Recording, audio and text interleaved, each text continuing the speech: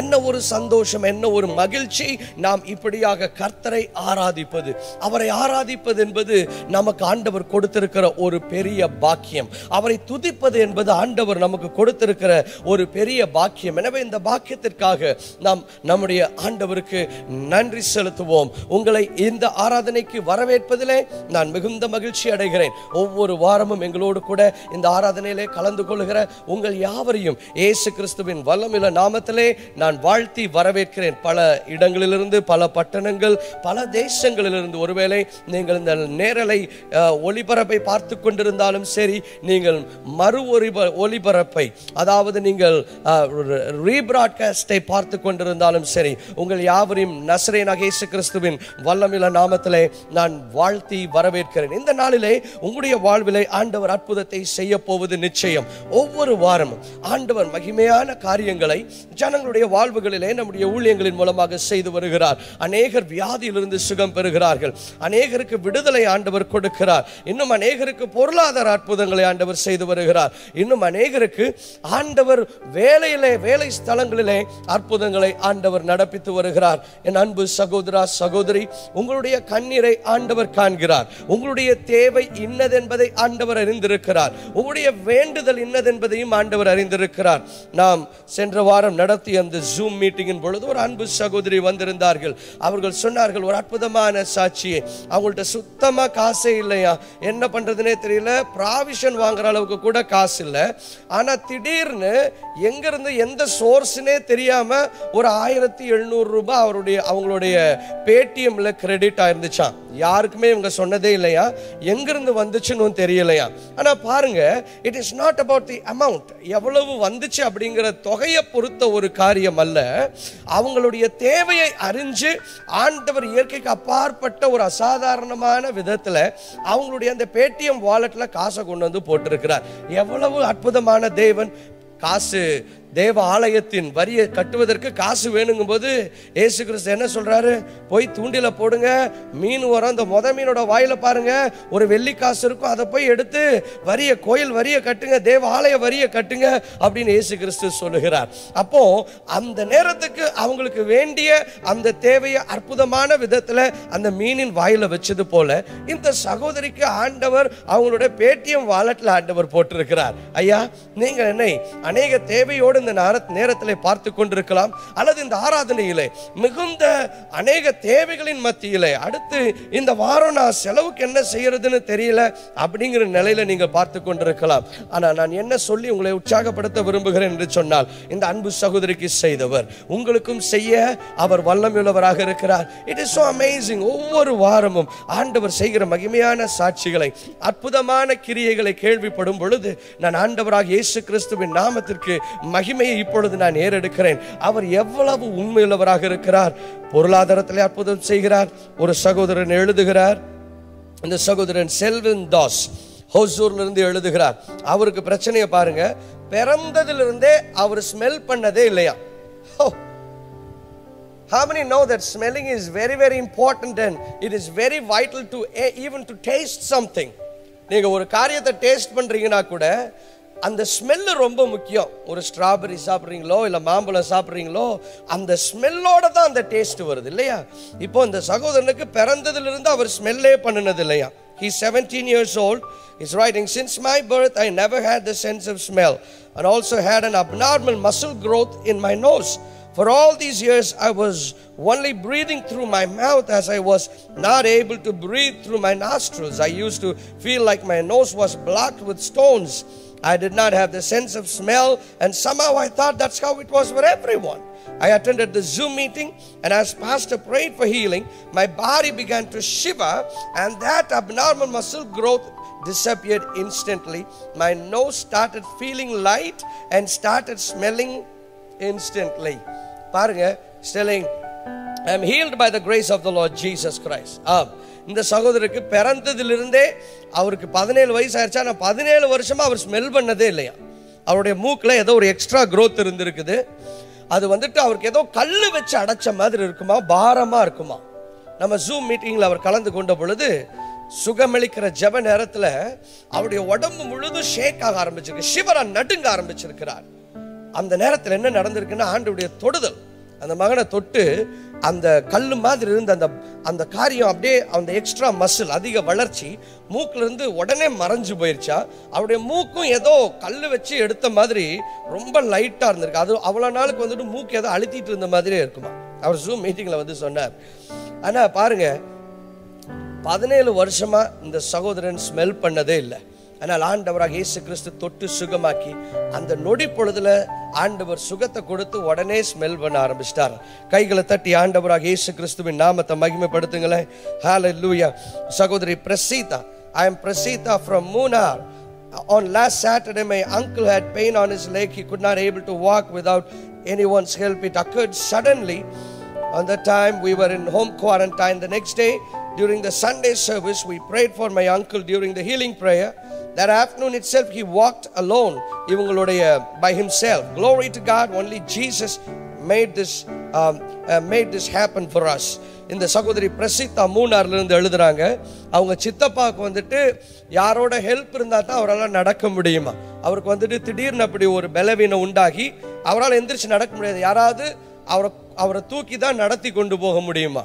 இப்போ என்ன நடந்திருக்கு, இவங்க நம்முடைய ஜெப நேரத்தில் கலந்து கொண்ட பொழுது அவங்களுக்கு அந்த சகோதரனை அந்த ஐயாவை ஆண்டவர் தொட்டு அற்புதமாக சுகமாக்கி இருக்கிறார். அவங்க அந்த ஞாயிற்றுக்கிழமை ஆராதனையில கலந்து கொண்டு அன்னைக்கு மதியானமே அவர் வந்துட்டு தனியா நடக்க ஆரம்பிச்சிட்டாராம். ஆண்டவர் ஒரு அற்புதத்தை அந்த ஐயாவுடைய சரீரத்தில் செய்து அவங்க லிம்ஸ் எல்லாம் அவருடைய கால்களை எல்லாம் பலப்படுத்தி நடக்க முடியாம இருந்த அந்த சகோதரனை ஆண்டவர் நடக்க பண்ணியிருக்கிறார். அது மாத்திரம் இல்ல, இவங்க வீட்டில் 5 பேருக்கு வந்துட்டு கொரோனா டெஸ்ட்ல நெகட்டிவாக வந்திருக்கிறதாம். ஆண்டவர் அந்த காரியத்திலையும் அந்த பாசிட்டிவை நெகட்டிவாக மாற்றி ஒரு அற்புதத்தை அவங்களுக்கு செய்திருக்கிறார். ஒரு சகோதரன் ஞான சரவணன் கோயம்புத்தூர்ல இருந்து எழுதுகிறார். அவருக்கு வந்துட்டு காதுல திடீர்னு he went through a hearing loss. அவருடைய செவியில திடீர்னு அவருடைய which year 2 weeks before suddenly my left ear became less sensible and hearing decreased bit by bit to a level where hearing was almost only 10%. அவருக்கு வந்துட்டு left year இடது காதுல அவருக்கு அந்த கேட்கிற திறன் கொஞ்சம் கொஞ்சமா குறைஞ்சு அப்படியே சுத்தமா கம்மியாகி ஒரு 10% தான் கேட்குமா. 10% கொஞ்சம் தான் இட்டு கேட்டுட்டு இருந்திருக்கு. இவருக்கு டாக்டர்கிட்ட கேட்டிருக்கிறாரு. டாக்டர் சொல்லியிருக்கிறாங்க இது நரம்பு சம்பந்தப்பட்ட ஏதோ ஒரு பிரச்சனை, இதுக்கு எந்த சொல்யூஷனும் இல்லை, அதுக்கு வந்துட்டு அந்த ஹியரிங் மெஷின் சொல்லுவாங்கள்ல அந்த ஹியரிங் எய்ட் அதுதான் வைக்கணும் அப்படின்னு சொல்லிட்டு டாக்டர்ஸ் வந்துட்டு சொல்லியிருக்கிறாங்க. அதுக்கு என்ன ரீசன்னா ஒருவேளை ஹை செல்ஃபோன் யூசேஜாக இருந்திருக்கலாம், இல்லை வைஃபை எக்ஸ்போஷராக இருக்கலாம். ஸோ ஏதோ ஒரு அந்த அலைகள் அவருடைய நரம்பை பாதிச்சு அவருக்கு வந்துட்டு கேட்கிற திறமை அவருடைய இடது காதிலிருந்து 10% தான் கேட்குமா, சுத்தமாக கேட்காம ரொம்ப கஷ்டப்பட்டு இருந்திருக்கிறார். இப்போ என்ன நடந்திருக்கு பாருங்க. இந்த சகோதரன் சொல்றாரு, நான் வந்துட்டு செல்ஃபோனை அவாய்ட் பண்ண முடியாது, ஏன்னா ஆன்லைன் கிளாஸஸ்லாம் எடுத்துகிட்டு இருக்கிறாரா. If I am right he is a lecturer. அவர் ஏதோ ஒரு காலேஜில் அசிஸ்டன்ட் ப்ரொஃபஸராக இருக்கிறேன்னு சொல்லியிருக்கிறார். He is an assistant professor. என்ன நடந்திருக்கு பாருங்க. இந்த சகோதரனை அவர் நம்முடைய ஆராதனை நேரத்தில் கலந்து கொண்ட பொழுது he was listening to our sermon, நம்முடைய செய்தியை கேட்டுக்கொண்டிருக்கிறார். ஆண்டவர் உற்சாகப்படுத்தியிருக்கிறார். ஜெப நேரத்தில் அவரும் சேர்ந்து ஜெபிச்சிருக்கிறார். என்ன நடந்திருக்கிறது, அவருக்கு உடனே சுகம் உண்டாகலை. ஆனால் அவர் போய் தோட்டத்தில் வேலை செஞ்சுட்டு இருக்கும் பொழுது என்ன நடந்திருக்குன்னா, is writing after 9 days I received a sudden healing while I was gardening. அவர் வந்துட்டு தோட்டத்தில் வேலை செஞ்சுட்டு இருக்கும் பொழுது திடீர்னு ஏதோ ஒரு கதவு திறந்த மாதிரி அவருடைய காதுல ஒரு சவுண்ட் வந்திருக்கு. டக்குன்னு அவருடைய காது திறந்துருச்சா, அவருடைய காது கேட்க ஆரம்பிச்சிருச்சா. ஆண்டவர் இந்த சகோதரனுக்கு அப்படிப்பட்ட ஒரு அற்புதத்தை செய்திருக்கிறார். கைகளை தட்டி இயேசு கிறிஸ்துவின் நாமத்தை நாம் மகிமைப்படுத்துவோம். பிரசில்லா ஹில்டா, அன்பு சகோதரி பிரசில்லா ஹில்டா எழுதுறாங்க. இவங்களுக்கு வந்துட்டு 8வது படிக்கிறதுல இருந்து அவங்க 8வது வகுப்பு படிக்கிறதுல இருந்து அவங்களுக்கு வந்துட்டு பின்னால அவங்களோட பின்புறம் முழுசும் ஒரு கருப்பு, it was black in colour, ஒரு பொறி அவங்களுக்கு பிம்பிள் மாதிரி growth வந்துட்டு அவங்களுடைய முதுகு முழுசு இருந்திருக்கிறது. என்ன நடந்திருக்கு பாருங்க. she is writing I had this skin problem since from my 8th standard. I had this skin problem where it was like pimples all over my back in black color. அப்படியே அவங்களுடைய முதுகு முழுசும் கருப்பா அப்படியே பிம்பிள் வளர்ச்சியை போல வளர்ச்சி அவங்களுடைய பின்புறம் முழுசு இருந்திருக்கிறார். We tried some medicines but nothing worked. It only increased. Yesterday during the prayer, I felt some chillness on me. Soon after that, I asked my mom to check. All those pimples were disappeared. Only the marks were there. Glory to the Lord Jesus Christ. Hallelujah. இந்த சகோதரி நம்முடைய ஜெப நேரத்துல அவங்க உடம்புல ஏதோ ஒரு குளிர்ச்சியா ஏதோ இறங்கின மாதிரி இருந்திருக்குது. பாருங்க, 8வது படிக்கிறதுல இருந்து அவங்களுக்கு உடம்புக்கு அவங்களுடைய பின்புறம் முதுகு முழுசும் கருப்பா இருக்குமா, அதுல பெரிய வளர்ச்சிகள், அந்த பிம்பிள் போன்ற வளர்ச்சிகள் இருந்திருக்கிறார். நம்முடைய ஜெப நேரத்துல அவங்களுடைய சரீரத்துல ஏதோ ஒரு பிம்பிள் மாதிரி ஒரு சில்னஸ் மாதிரி இறங்கி இருக்கிறது. அந்த சில்னஸ் இறங்கின பொழுது அவங்களுக்கு என்னமோ நடந்திருக்குன்னு உணர்ந்திருக்கிறாங்க. அதனால அவங்க அம்மாவை கூப்பிட்டு பின்னால செக் பண்ண சொல்லியிருக்கிறாங்க. பார்த்தா அது எல்லாம் அப்படியே 100க்கு 100 மறைஞ்சு போயிருச்சான். இதுக்கு முன்னால அவங்க மருந்துகள்லாம் எடுத்திருக்கிறாங்க, ஆனா அது கம்மியாகலே அதிகம்தான் ஆச்சான். இப்ப பாருங்க, ஏசப்பா தொட்ட பொழுது அது முழுசும் மறைஞ்சு போய் இதெல்லாம் வந்துட்டு ஸ்லோ மோஷன்ல நடந்தது இல்லை. இப்ப நம்ம வாசிக்கிற இந்த சாட்சி பாருங்க, இது வந்துட்டு ஜெபிச்ச அந்த நேரத்திலே அது மறைஞ்சு போயிடுச்சு. அவங்க அம்மா பார்த்தபோது அது இருந்ததுக்கான சில அந்த மார்க்ஸ் தான் இருந்திருக்கான். Hallelujah. Glorious Jesus Christ. கைகளை தட்டி ஏசப்பாவுடைய நாமத்தை மகிமைப்படுத்துங்க. ஆண்டவர் எவ்வளவு அற்புதராக இருக்கிறார். அன்பு சகோதரி ஜெயசம்பூரணா மானாமதுரையிலிருந்து எழுதுறாங்க. I attended the 24th July online service. Pastor Gersson Edinbaro shared the testimonies. My husband lost the job due to corona effect. I prayed that if my husband gets a job, surely I will share the testimony for God's glory. As my prayers were heard, my husband got a new job with revised salary in this first week. Glory to God for this amazing grace. பாருங்க, 24ஆம் தேதி July online சர்வீஸ்ல அவங்க கலந்து கொண்டிருக்கிறாங்க. அவங்க வீட்டுக்காரருக்கு வேலை தொலைஞ்சு போயிருச்சு இந்த கொரோனானால. அதனால ஜெபிச்சிருக்காங்க, ஆண்டவரே ஒரு அற்புதம் பண்ணுங்க.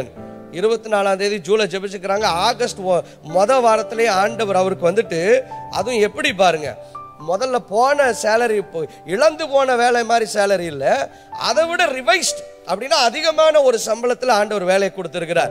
Have you noticed that we've been reading a lot of such testimonies?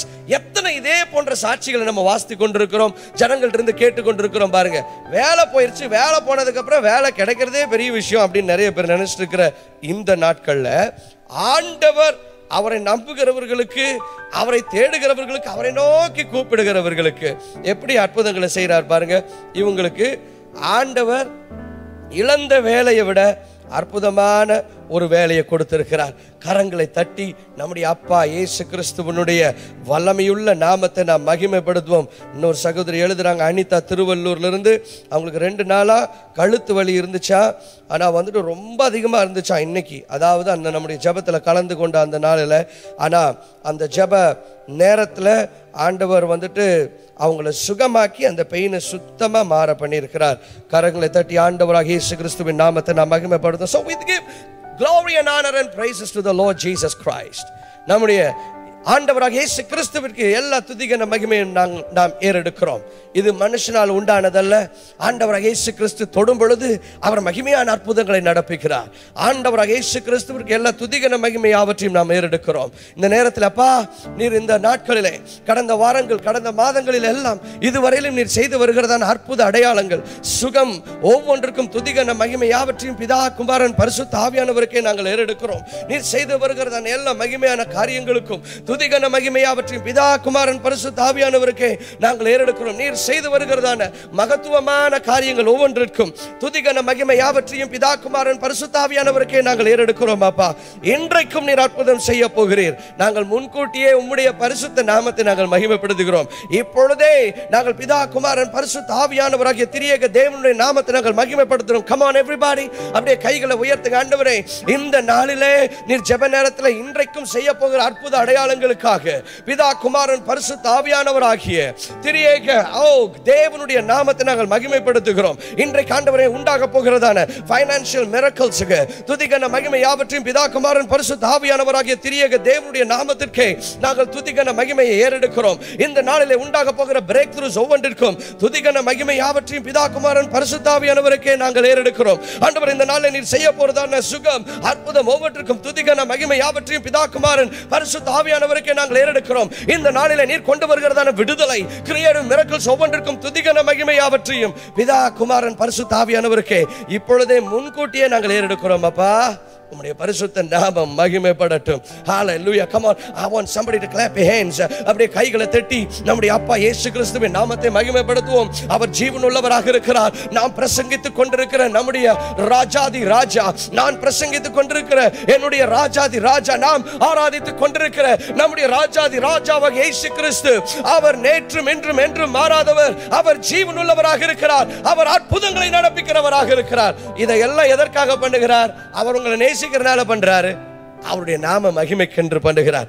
எந்த மனுஷனுடைய நாம மகிமைக்கல்ல, அவருடைய பரிசுத்த நாமத்தின் மகிமைக்காக நம்முடைய ஆண்டவராக இயேசு கிறிஸ்து செய்கிறார். எனவே அவருக்கே எல்லா துதிகன மகிமையும் நாம் இப்பொழுது ஏறெடுக்கிறோம். அவரை நாம் தொடர்ந்து மகிமைப்படுத்துவோம். கர்த்தர் உங்களை ஆசீர்வதிப்பாராக. And what a joy it is. Hallelujah.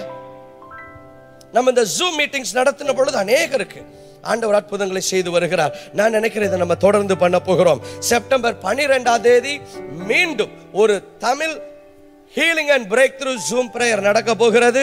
September 5ஆம் தேதி ஒரு ஆங்கில healing and breakthrough நடக்க போகிறது. September 5th we will continue doing this healing and breakthrough meeting. It is going to happen in English. Our English healing and breakthrough meeting will happen via Zoom on September 5th 6 p.m. Indian Standard Time. And our Tamil, நம்முடைய Tamil healing and breakthrough சுகமளிக்கிற விடுதலை கூட்டம் Zoom மூலமாக September 12ஆம் தேதி நடக்க இருக்கிறது. எனவே அந்த கூட்டங்களை கலந்து கொள்ளும்படி ஆயத்தமாகுங்கள். You got to register for that. அதற்கு நீங்க ரெஜிஸ்டர் பண்ணணும். ஆனால் அது முற்றிலும் இலவசம். ஆனால் நீங்கள் ரெஜிஸ்டர் பண்ணுவது அவசியமாக இருக்கிறது. அந்த லிங்க்ஸை நீங்க பார்க்கலாம்.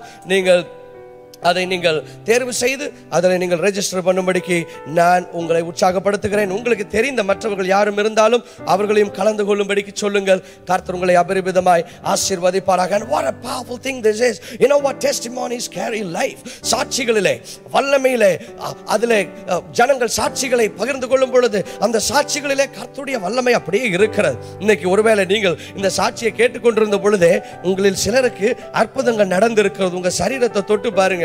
நான் ஜெபிக்கணுங்கிற அவசியம் கூட இல்லை.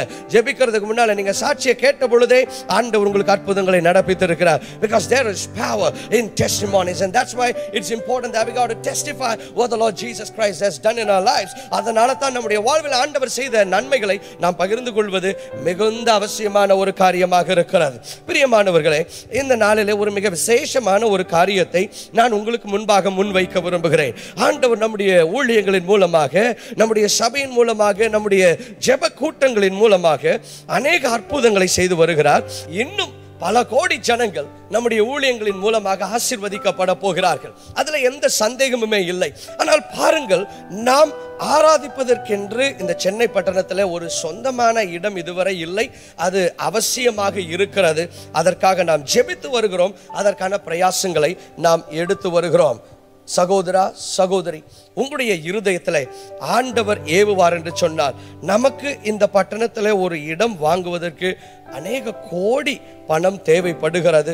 அதில் ஒரு கட்டடத்தை நாம் எழுப்ப வேண்டும். அப்படிப்பட்ட ஒரு அற்புதமான ஒரு இடம் இருந்து ஒவ்வொரு நாளும் ஜனங்கள் வந்து அற்புதங்களையும் விடுதலையும் பெற்றுக்கொண்டு அப்பா இயேசு கிறிஸ்துவுடைய நாமத்தை மகிமைப்படுத்தி சென்றால் எவ்வளவு அது அற்புதமாக இருக்கும், அது எவ்வளவு ஆசீர்வாதமாக இருக்கும். எனவே அப்படிப்பட்ட ஒரு ஸ்தலத்தை இந்த சென்னையில் நிறுவ வேண்டும் என்று நாம் ஜெபித்து வருகிறோம். அதற்கான பிரயாசங்களை நாம் எடுத்து வருகிறோம். நான் எங்களை கண்டிப்பா பண்ணணும்னு நான் கேட்கல. உங்களுடைய இருதயத்தில் ஆண்டவர் ஏவுவார் என்று சொன்னால் இந்த குறிப்பிட்ட காரியத்திற்கென்று நம்முடைய பில்டிங் ஃபண்ட், அதை பில்டிங் ஃபண்டுன்னு சொல்றோம். என்னன்னா, முதல்ல நமக்கு இடமே அவசியமாக இருக்கிறது. சென்னையில் அதற்கு பல கோடிகள் தேவைப்படுகிறது. ஒருவேளை உங்களுடைய இருதயத்தில் ஆண்டவர் இப்பொழுது ஏவுவார் என்று சொன்னால் நீங்கள் இன்றைக்கே செய்ய வேண்டும் என்று இல்லை. நீங்கள் இதை உங்களுடைய சிந்தையில வைத்துக்கொண்டு ஒருவேளை நீங்கள் ஒவ்வொரு மாதமும் இதற்காக விதைக்கலாம். இல்லை, ஆண்டவர் உங்களுடைய இருதயத்தில் ஏவுகிற ஒரு தொகையை நீங்கள் இதற்கென்று நீங்கள் செலுத்தலாம். நீங்கள் செலுத்துகிற ஒவ்வொரு தொகையும் அது ₹1 இருந்தால் கூட அதை நாம் இந்த சபை கட்டுவதற்கான காரியத்திற்கென்று தான் நாம் பயன்படுத்த போகிறோம். I can assure you that much. எனவே உங்களுடைய இருதயத்தில் ஆண்டவர் ஏவுவார் என்று சொன்னால், இந்த காரியத்தில் நீங்கள் பங்காக இருப்பீர்கள் என்று சொன்னால், அது மிகுந்த ஆசீர்வாதமாக இருக்கும். ஆண்டவர் நிச்சயம் உங்களை ஆசீர்வதிப்பார், அதில் எந்த சந்தேகமுமே இல்லை. ஒருவேளை உங்களால் இயன்றது 100 ரூபாயாக இருக்கலாம், இல்லை உங்களால் முடிஞ்சது 1000 இருக்கலாம், இல்லை உங்களால் முடிஞ்சது ஒரு $100 இருக்கலாம், இல்லை உங்களால் முடிஞ்சது 1 லட்சமா இருக்கலாம், இல்லை 10 லட்சமா இருக்கலாம், இல்லை யாருக்கு தெரியும் உங்களால் முடிஞ்சது 1 கோடியாக கூட இருக்கலாம். ஆனால் நமக்கு அநேக கோடிகள் தேவை. இல்லை உங்கள்கிட்ட இடம் கூட இருக்கலாம். உங்களுடைய இருதயத்தில் ஆண்டவர் ஏவுகிறபடி இந்த ஆண்டவருடைய அசைவிலே நீங்கள் ஒரு பங்காக இருப்பீர்கள் என்று சொன்னால் அது மிகுந்த ஆசீர்வாதமாக இருக்கும். So I take this time to make this appeal to you. இந்த நேரத்தை எடுத்து உங்களிடத்திலே அப்படிப்பட்ட ஒரு காரியத்தை நான் முன் வைக்கிறேன். இந்த காரியத்தை நீங்களுடைய சிந்தையில வைத்து நீங்கள் குடும்பமாக ஜெபித்து இந்த காரியத்திலே நீங்கள் உங்களுடைய ஒத்துழைப்பையும் உங்களுடைய விதைகளையும் விதைத்து நீங்கள் உங்களுடைய ஆசீர்வாதங்களை பெற்றுக்கொள்ளும்படிக்கு நான் உங்களை உற்சாகப்படுத்துகிறேன். உங்களிடத்திலே நான் பணிவாய் வேண்டிக் கொள்கிறேன். கர்த்தர் உங்களை அபரிமிதமாய் ஆசீர்வதிப்பாராக. இதுவரையிலும் நம்முடைய ஊழியத்திலே அநேக நூற்றுக்கணக்கான ஆயிரக்கணக்கான ஜனங்கள் ஆசீர்வதிக்கப்பட்டிருக்கிறார்கள். ஆனால் வெகு சிலர் தான் இந்த ஊழியத்தில் இதுவரையிலும் பங்காளர்களாக இருந்து இந்த தரிசனத்தில் எங்களோடு கூட உடன் நின்றிருக்கிறார்கள். ஒருவேளை நீங்கள் இந்த ஊழியத்தின் மூலமாக ஆசீர்வதிக்கப்பட்டிருப்பீங்க என்று சொன்னால், இல்லை உங்களுடைய இருதயத்தில் ஆண்டவர் ஏவுவார் என்று சொன்னால், இந்த தரிசனத்தில் நானும் ஒரு பங்காக இருக்க விரும்புகிறேன், ஜனங்களுடைய வாழ்வுகளிலே ஆசீர்வாதமாக நான் மாற விரும்புகிறேன் என்று சொல்லி உங்களுடைய இருதயத்திலே நீங்கள் ஒரு முடிவை செய்வீர்கள் என்று சொன்னால், இல்லை ஆண்டவர் அப்படிப்பட்ட ஒரு ஏவுதலை உங்களுடைய இருதயத்திலே கொடுப்பார் என்று சொன்னால், இந்த ஊழியத்திலே நீங்கள் இந்த தரிசனத்திலே நீங்கள் பங்காளர்களாக இருக்கும்படிக்கு நான் உங்களிடத்தில் வேண்டுகிறேன். நீங்கள் அப்படி தரிசன பங்காளர்களாக இருந்து இந்த ஊழியத்தை உங்களுடைய பொருளாளர் ஜெபத்தினாலே இந்த ஊழியத்தை நீங்கள் தாங்க விரும்புவீர்கள் என்று சொன்னால், நீங்கள் நம்முடைய வெப்சைட்டில் போய் விஷன் பார்ட்னர் என்று சொல்லி நீங்கள் கிளிக் பண்ணி நீங்கள் விஷன் பார்ட்னர் ஆகலாம். அல்லது நம்முடைய இப்பொழுது இந்த ஸ்கிரீன்ல நீங்க பார்க்குற அந்த வாட்ஸ்அப் நம்பருக்கு நீங்கள் தரிசன பங்காளர் அல்லது விஷன் பார்ட்னர் விபி என்று சொல்லி நீங்கள் டைப் பண்ணி நீங்கள் அனுப்பி நீங்கள் நம்முடைய இந்த தரிசனத்திலே ஒரு பங்காளராக மாறலாம். கர்த்தர் உங்களை அபரிமிதமாய் ஆசீர்வதிக்கட்டும். நீங்க எல்லாரும் கண்டிப்பா இதை பண்ணணும் அப்படின்லாம் நான் சொல்லலை. ஆனால் உங்களுடைய இருதயத்தில் ஆண்டவர் ஏவுவார் என்று சொன்னால், நீங்கள் இந்த தரிசனத்தில் எங்களோடு கூட நீங்கள் இணைந்து கொள்வீர்கள் என்று சொன்னால் அது நமக்கு மிகுந்த ஆசீர்வாதமாக இருக்கும். கர்த்தர் உங்களை அபரிமிதமாய் ஆசீர்வதிப்பாராக. God bless you. So how many of you are ready for the word of God? எத்தனை பேர் கர்த்தருடைய வார்த்தையை இந்த நாளிலே கேட்பதற்கு ஆயத்தமாக இருக்கிறீர்கள்? அப்படியே நாம் யாவரும் எழும்பி நின்று நம்ம எல்லாருக்கும் தெரிந்த ஒரு வேத பகுதியை இந்த நாளிலே நாம் வாசிக்க போகிறோம். எரேமியா 29வது அதிகாரம் 11வது வசனத்திற்கு நேராக நாம் திருப்பிக் கொள்வோம். நாம் யாவரும் அறிந்த ஒரு வேத பகுதி. நீங்கள் எதிர்பார்த்திருக்கும் முடிவை உங்களுக்கு கொடுக்கும்படிக்கு நான் உங்கள் பேரில் நினைத்திருக்கிற நினைவுகளை அறிவேன் என்று கர்த்தர் சொல்லுகிறார். அவைகள் தீமைக்கல்ல, சமாதானத்துக்கு ஏதுவான நினைவுகளே. அப்பா, எங்களை குறித்து நீர் வைத்திருக்கிறதான சமாதானத்துக்கு ஏதுவான நினைவுகளுக்காக உமக்கு நன்றி செலுத்துகிறோம். இப்பொழுதும் எங்களுடைய இருதயங்களோடு நீர் பேசும் உம்முடைய பிள்ளைகளுடைய வாழ்வுகளிலே ஒரு திருப்பு முனையும் மாற்றத்தையும் இந்த நாளிலே நீர் கொடுக்க போகிறதற்காக உமக்கு கோடி நன்றிகளை நாங்கள் ஏறெடுக்கிறோம். உம்முடைய பரிசுத்த நாம மகிமைப்படட்டும். நீர் என் மூலமாக வெளிப்பட்டு நீர் என் மூலமாய் பேசும். இயேசு கிறிஸ்துவின் மூலம் வேண்டுகிறோம் நல்ல பிதாவே. ஆமென், ஆமென் and amen. Have you heard people say, hey, I have stopped praying, I have quit reading the word, I have stopped going to church because it doesn't look like this thing works for me? சிலர் இப்படி சொல்லி நீங்க கேட்டிருக்கிறீங்களா? நான் ஜெபிக்கிறதெல்லாம் விட்டுட்டேன்ப்பா, நான் Bible படிக்கிறதெல்லாம் விட்டுட்டேன், சர்ச்சுக்கு போறதெல்லாம் நிப்பாட்டி ரொம்ப நாள் ஆயிடுச்சு, எனக்கு ஒன்றும் நடக்க மாதிரியே தெரியல, நானும் ஜெபிச்சு பார்த்துட்டேன், நானும் பைபிள் படிச்சு பார்த்துட்டேன், சர்ச்சுக்கெல்லாம் கரெக்டா போய் பார்த்துட்டேன், ஆண்டவரை தேடி பார்த்துட்டேன், என் வாழ்க்கையில ஒரு மாற்றமும் நடந்த மாதிரி தெரியல, என் சூழ்நிலையில ஒரு மாற்றமும் நடந்த மாதிரியே எனக்கு தெரியல அப்படின்னு சொல்லி ஜனங்கள் சொல்லி கேட்டிருக்கிறீங்களா? ஒருவேளை நீங்கள் இந்த நேரத்தில் அப்படிப்பட்ட ஒரு சோர்வோடு, இல்ல அப்படிப்பட்ட ஒரு நிராசையோடு, இல்ல அப்படிப்பட்ட ஒரு டிஸ்கரேஜ்மெண்டோடு நீங்கள் என்னை பார்த்து கொண்டிருக்கலாம். போதும், எல்லாத்தையும் ட்ரை பண்ணியாச்சு, ஜெபத்தை ட்ரை பண்ணியாச்சு, உபவாசத்தை ட்ரை பண்ணியாச்சு, வேதத்தை படிச்சு பார்த்தாச்சு, அறிக்கை பண்ணி பார்த்தாச்சு, ஏன் சூழ்நிலையில ஒரு மாற்றமும் உண்டாகல? ஏன் என்னுடைய குடும்ப சூழ்நிலையில ஒரு மாற்றம் உண்டாகல? ஏன் நான் ஜெபிச்ச காரியங்களுக்கு இன்னும் பதில் உண்டாகல? Maybe you are at the verge of quitting and maybe you are sitting here so discouraged right now. But friend, I've got a word for you today. I want to tell you, don't quit because there is a twist that is awaiting you. என் அன்பு சகோதரா சகோதரி, இந்த நாளிலே நான் உங்களுக்கு ஒரு வார்த்தையை கொண்டு வருகிறேன். அது என்னவென்று சொன்னால், தளர்ந்து போகாதே.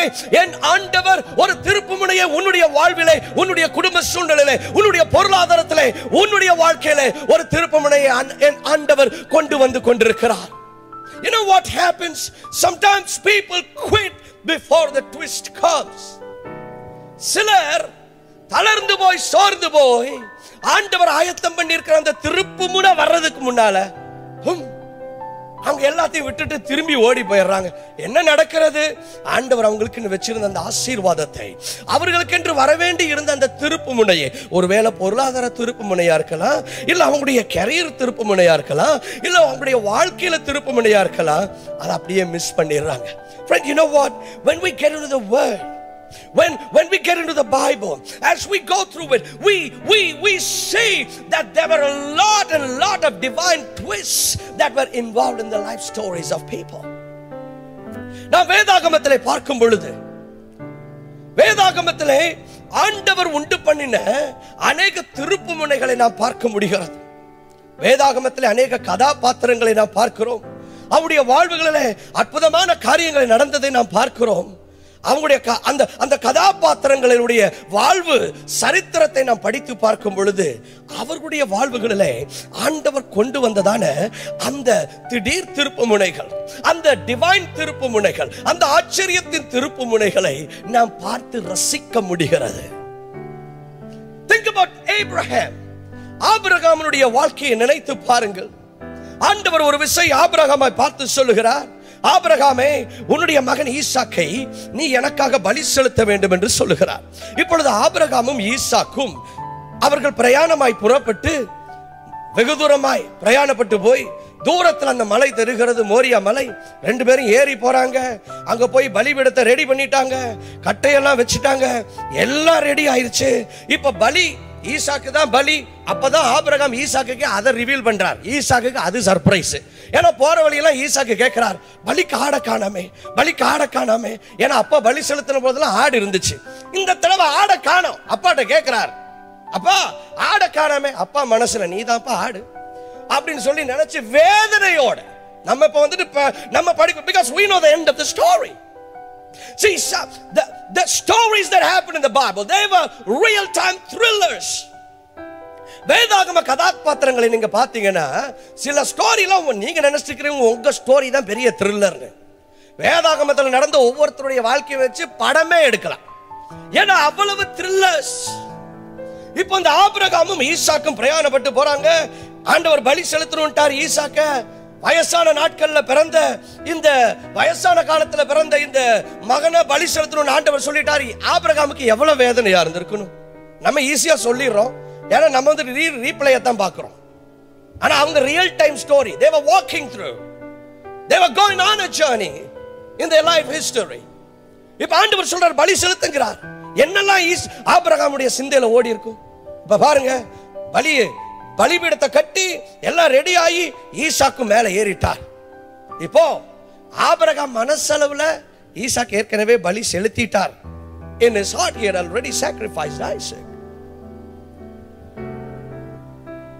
பிசிக்கலா தான் நடக்கணும். இப்ப அவர் பட்டயத்தை எடுத்து வாங்கின போது திடீர்னு ஒரு சத்தம், ஆபிரகாமே உன் பிள்ளையாண்டானின் மேல் அந்த பட்டயத்தை போடாத அப்படின்னு ஒரு சத்தம். இப்படி திரும்பி பார்த்தா அங்க மலை உச்சியில அந்த முட்புதரல ஒரு ஆட்டுக்கடா மாட்டி இருந்துச்சாம். And then we know what happened. ஈசாக்குக்கு பதிலா அந்த ஆட்டுக்கடாவை எடுத்து பலி செலுத்தி ஆபிரகாமும் ஈசாக்கும் வீடு திரும்பி சென்றார்கள். There was a twist that God had put in the story. அவ்வளவுதான். ஈசாக்க பலி செலுத்திட்டு தான் வரணும் அப்படின்னு நினைச்சிட்டு இருந்த ஆபிரகாமுடைய அந்த ஸ்டோரியில ஆபிரகாம் மனசுல என்னெல்லாம் ஓடி இருக்கும். ஒருவேளை நான் ஈசாக்க பலி செலுத்தினதுக்கு அப்புறம் இந்த ஈசாக்க மரித்தோர்ல இருந்து ஆண்டவர் உயிர்த்தெழ பண்ணுவாரோ, இல்ல இதுக்கு மேலயும் சாராவுக்கு ஒரு குழந்தை பிறக்க போதோ, இப்படி எல்லாம் ஆபிரகாம் யோசிச்சுட்டு இருக்கிறார். ஆனா ஆண்டவர் ஒரு இன்ட்ரெஸ்டிங்கான ட்விஸ்டை வச்சிருந்தார். என்னன்னா, நீ மேல வா, அங்க ஒரு ஆடு வெயிட் பண்ணிக்கிட்டு இருக்கு. Friend, our God is a master of twists. நம்முடைய ஆண்டவர் திருப்பு முனைகளை கொண்டு வருவதில் அவர் எக்ஸ்பர்ட்டாக இருக்கிறார். இஸ்ரவேல் ஜனங்கள் எகிப்தில இருந்து கிளம்பி வந்துட்டாங்க. வந்து இப்ப வர்றாங்க, முன்னால செங்கடல் சீறிக்கிட்டு இருக்கு. பாக்குறாங்க, திரும்பி பார்த்தா பார்வோன் சேனை, அவங்கள சேனை ரதங்களோட வர்றாங்க, பட்டயங்களோட. பாவம் அந்த ஜனங்கள் பார்த்துட்டு அவ்வளவுதான் முடிஞ்சிருச்சுன்னு முடிவு பண்ணிட்டாங்க. ஏன்? பின்னால பார்வோன் சேனை, முன்னால பார்த்தா கடல் கொந்தளிச்சுக்கிட்டு இருக்கு. எவ்வளவு பீதியா இருந்திருக்கும், எவ்வளவு பயமா இருந்திருக்கும். அவ்வளவுதான் முடிஞ்சிருச்சுன்னு நினைச்ச டைம்ல ஆண்டவர் அங்க ஒரு ட்விஸ்ட கொண்டு வர்றார். பின்னால பார்வோனும் பார்த்து என்ன நினைச்சிருப்பான், மாட்டினியா நல்லா சிக்கிட்டேப்போம் அப்படின்னு நினைச்சிட்டு பார்வோன் துரத்திட்டு வர்றான். ஒருவேளை இன்னைக்கு உங்களை பார்த்து பிசாசு அப்படிதான் சொல்லிட்டு இருக்கலாம், நல்லா சிக்கினியா, வேலை போயிருச்சா, வயசு ஆயிருச்சா, நல்லா மாட்டினியா, இப்ப எங்க போவ அப்படிங்கிற மாதிரி பார்வோன் வர்றான். ஏன்னா பார்வோனுக்கு தெரியும், இப்ப இந்த பக்கம் ஃபுல்லா அவங்க சுத்தி வளைச்சிட்டாங்க, முன்னால கடல் எங்கேயும் இவங்க போக முடியாதுன்னு பார்வோனுக்கு நல்லா தெரியும். பார்வோனே இவங்க மாட்டிட்டாங்கன்னு நினைச்சிருப்பான். ஆனா ஆண்டவர் என்ன பண்றாருன்னா, அங்க ஒரு ட்விஸ்ட வைக்கிறார். என்ன பண்றாரு? யாரும் எதிர்பார்க்கல, பார்வோனே எதிர்பார்க்கல, மோசே கூட்டமும் இஸ்ரவேல் ஜனங்களும் யாருமே எதிர்பார்க்கல. ஆண்டவர் என்ன பண்றாருன்னா, மோசேட்ட சொல்றாரு, கோலை மட்டும் தூக்கி என்ன நடக்குதுன்னு பாருங்க. பார்த்தா ஒரு பெரிய கீழ்காற்று வருகிறது, கடல் பிளக்கிறது, கடலுக்கு நடுவுல ஆண்டவர் ஒரு ரோட்டை போடுறாரு. அவங்க எல்லாரும் நடந்து ஓடி போறாங்கன்னா, wait a minute, it's not over yet. இதோட திருப்பு முனை முடிஞ்சிருச்சுன்னு நினைக்காதீங்க, ஸ்டோரி கண்டினியூ ஆகுது. இப்போ என்ன நடந்துச்சுன்னா, மோசையோட ஜனங்கள் எல்லாம், இஸ்ரவேல் ஜனங்கள்லாம் தாண்டி அந்த பக்கம் வந்துட்டாங்க. இப்போ ஆண்டவர் மோசேட்ட கேக்குறாரு, ஹலோ மோசே, நம்ம ஆளுங்களா அந்த பக்கம் வந்துட்டாங்களா? அவங்க ஆளுங்கெல்லாம் எல்லாரும் வந்துட்டாங்களா? இல்ல ஆண்டவரே, இன்னொரு ஒரு வயசானவர் மட்டும் வந்துகிட்டு இருக்கா, சீக்கிரம் வாங்கயா அப்படின்னது. எல்லாரும் கரை பக்கமா ஏறினதுக்கு அப்புறம், மோசே எல்லாரும் வந்துட்டாங்களா? எல்லாரும் வந்துட்டாங்க, ஓவர் அப்படின்னது. இப்ப ஆண்டவர் பாக்குறாரு, அந்த பக்கம் யார் வந்துட்டு இருக்கா? ரோட பார்த்தது பார்வோனுக்குலாம் ஷாக்கு. பாரு, கடலுக்கு நடுவுல ரோடு போடுது அப்படின்னு. they were still trying to figure out என்ன நடக்குதுன்னே புரியல அவங்களுக்கு. ஆனாலும் அதை விட்டா இவங்க ஓடிடவும் கூடாது. அதனால ஆண்டவர் போட்ட ரோட்ல, யாருக்கு போட்ட ரோடு? அவருடைய பிள்ளைகளுக்கு அவரு போட்ட ரோட்ல பார்வோனும் சேனை டகடா டகடா டகடான்னு கிளம்பி வர்றாங்க. அதே இல்லீகல் பிரைவேட் ரோட்டுக்குள்ள பெர்மிஷன் எல்லாம் உள்ள கிளம்பி வர்றாங்க. நீ போட்டையா ரோட? அவங்களுக்கு ஆண்டவர் போட்ட ரோட்ல வந்திருக்க கூடாது தானே, ஆனா கிளம்பி வர்றாங்க. இப்ப அங்க ஆண்டவர் ஒரு ட்விஸ்ட் வைக்கிறார். பாக்குறார், பார்வோன் உங்க ஆளுங்கெல்லாம் உள்ள வந்துட்டாங்களான்னு வெயிட் பண்றார். எப்படி இஸ்ரவேல் ஜனங்கள்லாம் அந்த பக்கம் வந்துட்டாங்களான்னு வெயிட் பண்ற மாதிரி, பார்வோனோட ஆளுங்கெல்லாம் கடலுக்குள்ள ஃபுல்லா வந்துட்டாங்களான்னு ஆண்டவர் பார்த்துட்டு, ஆண்டவர் என்ன பண்றாருன்னா, ஹே, இது என் பிள்ளைகளுக்கு நான் வச்ச வழி. ஆண்டவர் உங்களுக்கு வச்சிருக்கிற வழி அது பிசாசுக்கு வழி. இப்ப என்ன நடந்துச்சுன்னா, அந்த வழியை உண்டாக்குறதுக்கு ஆண்டவர் ஒரு வழியை கொண்டு வர்றார். என்னது? இப்படி காத்து அனுப்புன மாதிரி இப்படி ஒரு காத்து அனுப்புறார், ஜிப்போ போட்டு மூடுற மாதிரி. ஆண்டவர் இந்த ஆளுங்கெல்லாம் வந்ததும் கடல் இப்படியே மூடினார் பாருங்க, எல்லாம் உள்ளேயே செத்து போயிட்டாங்க. திருப்பு முனை. Think about Joseph. யோசேப்பை நினைத்து பாருங்கள். அவருடைய வாழ்க்கையில அவங்க அண்ணனுங்கெல்லாம் கொண்டு போய் அவரை அந்த குழிக்குள்ள தூக்கி போட்டுட்டாங்க. இப்ப குழியில இருந்தவர் நிர்வாணமா போட்டிருக்கிறாங்க. எப்படியோ ஒரு வழியா போத்திப்பார் வீட்டுக்கு வந்துட்டார். ஆனா வந்த வீட்டுல என்ன உண்டாச்சு? இவர் மேல ஒரு பொய் குற்றச்சாட்டு. இந்த அம்மா ட்ரவுசரோட இருக்கிறாங்க, ப்ரூஃபோட. ஒண்ணும் பண்ண முடியல. குற்றவாளியாக தீர்க்கப்பட்டு இப்ப சிறைச்சாலைக்குள்ள போய் தூக்கி போட்டாங்க. என்னடா அது? ஒண்ணு குழி, இல்லாட்டி அடிமை. இப்ப கொண்டு போய் அதை விட ரொம்ப போக போக, ஒருவேளை நீங்க நினைக்கல, என்னடா போக போக வாழ்க்கை இனி மேல போகாம அப்படியே தேஞ்சுக்கிட்டே போயிட்டே இருக்கு. இப்படிதான் யோசேப்புக்கு நடந்துட்டு இருந்துச்சு. கொண்டு போய் உள்ள தூக்கி போட்டாங்க சிறைச்சாலைக்குள்ள. இவர் என்ன நினைச்சிருப்பாரு? இனி கம்பி எண்ணுவதுதான் விதி என்று சொல்லி நினைத்திருப்பார் இந்த தம்பி. ஆனா ஆண்டவர் என்ன தெரியுமா பண்ணாரு? அங்க ஒரு ட்விஸ்ட வைக்கிறார். இவருக்கு ஆண்டவர் கொடுத்த அந்த கனவை நிறைவேற்றுவதற்காக, யோசேப்புக்கு ஆண்டவர் கொடுத்த சொப்பனத்தை நிறைவேற்றுவதற்காக, அங்க அரண்மனையில் இருந்த ராஜாவுக்கு ஒரு சொப்பனத்தை ஆண்டவர் கொடுக்கிறார். இந்த சொப்பனத்துக்கு அந்த சொப்பனத்துக்கு என்னையா கனெக்ஷன்? ஹே, அந்த சொப்பனத்தை பார்த்தது ராஜாவுக்கு தூக்கமே போயிருச்சு. நீ எப்படி தூங்க முடியும்? ஒரு சொப்பனக்காரன் உள்ள உட்கார்ந்துட்டு இருக்கும்போது நீ எப்படி இங்க சிங்காசனத்துல தூங்கிட்டு இருக்க முடியும்? ஒருத்தர் சிறைச்சாலையில சொப்பனக்காரன் இருக்கும் பொழுது ஆண்டவர் ஒரு சொப்பனத்தை கொடுத்து ராஜாவோட தூக்கத்தை கலைச்சிட்டாரு. ராஜா நிம்மதியே இல்லாம தேடிக்கிட்டு இருக்காரு. இப்படி ஒரு சொப்பனத்தை பார்த்துட்டேன்னு, ஒரு சொப்பனத்தை பார்த்துட்டேன்னு. என்ன நடந்துச்சு? அந்த சொப்பனத்துக்கு இந்த சொப்பனக்காரனாலதான் பதில் உண்டாக முடிஞ்சது. சிறைச்சாலையில் இருந்தவர் திடீர்னு சிங்காசனத்துக்கு வந்து விட்டார். அரண்மனைக்குள்ளே வந்து விட்டார். சங்கிலிகள் இருந்தவர் விடுதலையை பெற்று இப்ப ராஜாவுக்கு அடுத்த ஆளா மாறிவிட்டார். ஆண்டவர் அங்க ஒரு திருப்பு முனையை வச்சிருந்தார். ரூத்தினுடைய வாழ்க்கையை நினைச்சு பாருங்க. அவ்வளவுதான், வீட்டுக்காரர் இறந்து போயிட்டார். ஒரு விதவை ஸ்திரீ, அவ்வளவுதான், நீ எல்லாம் முடிஞ்சதுங்கிற நிலையில ஆண்டவர் அந்த மகளுடைய வாழ்க்கையில ஒரு ட்விஸ்ட வச்சிருந்தார். என்ன நடந்துச்சு? மாமியாரை ஃபாலோ பண்ணி ஒரு ஃபாரின் லேண்டுக்கு வர்றாங்க, ஒரு அந்நிய தேசத்துக்கு வர்றாங்க. அந்த மோவாபிய ஸ்திரீ பெத்லகேமுக்கு வர்றாங்க. வந்த ஊர்ல என்ன நடந்துச்சுன்னா, அந்த ஊர்ல இருந்த ஒரு பெரிய லேண்ட்லார்ட், ஒரு பெரிய மில்லியனர்னு சொல்லிக்கலாமே, இல்ல பில்லியனர்னே சொல்லுவோமே, ஒரு பெரிய பணக்காரரு செருப்பை தூக்கிட்டு, அவரோட செருப்பை தூக்கிட்டு ஊரு வாசல்ல வர்றார். வந்து நின்று, நான் ரூத்தைத்தான் கல்யாணம் பண்ணுவேங்கிறார். என்னையா அது? ஒரு ஒரு ஒரு எல்லாவற்றையும் இழந்து போன ஒரு ஸ்திரீ, அது ஊரு ஸ்திரீயே கிடையாது, வெளிநாட்டு வேற ஒரு ஸ்திரீ, இங்க பஞ்சம் பிழைக்க வந்த ஒரு பிழைப்பை தேடி வந்த இந்த ஸ்திரீய ஒரு பெரிய பணக்காரர், அவருக்கு என்னெல்லாம் ஆப்ஷன் இருந்திருக்கும். ஆனா அவரு செருப்பை தூக்கிட்டு அந்த பட்டணத்தின் வாசல்ல வந்துட்டு, நான் கட்டுனா அந்த ரூத்தைத்தான் கட்டுவேங்கிறார். பாருங்களேன், ஆண்டவர் ட்விஸ்ட வச்சார்னு வைங்களேன், நீங்க நினைச்சு பார்க்க முடியாத ஆச்சரியத்தை அவர் உங்க வாழ்க்கையில உண்டாக்குவார். நீங்க என்னடா அது, வாழ்க்கையில ஒண்ணுமே நடக்கல, என்னடா அது அப்படின்னு சொல்லி சோர்ந்து போய் வாழ்க்கையை வெறுத்து பார்த்துட்டு இருக்கிறீங்க.